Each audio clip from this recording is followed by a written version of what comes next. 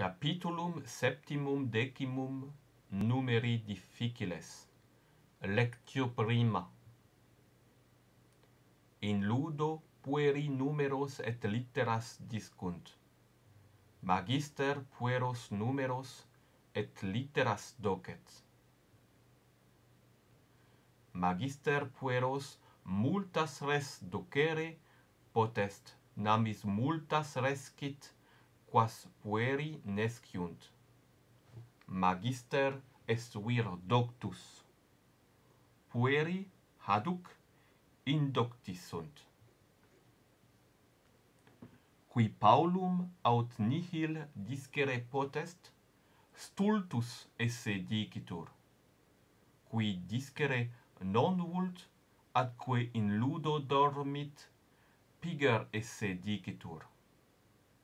Discipulus, qui nec stultus nec piger est, sed prudens atque industrius, multas res a magistro discere potest. Magister Diodorus recitare desinit et pueros aspicit, qui tacitis tant ante suam quisque sellam, nemo eorum dormit. Magister discipulum quemque considere iubet, primum sextum, deinde Titum, postremo Marcum. Magister. Nunc tempus est numeros discere. Primum dic numeros ad decem usque ad centum. Quisque puer manum tollit, primum sextus, tum Titus, postremo Marcus. Magister Titum interrogat. Titus. Decem, undecim, duodecim, tredecim, quatuordecim, quindecim, sedecim, septendecim, duodeviginti, undeviginti, viginti, viginti unus, viginti duo, hic magister eum interpellat. Nec esse non est omnes numeros dicere? A viginti dic decimum quemque numerum tantum dite.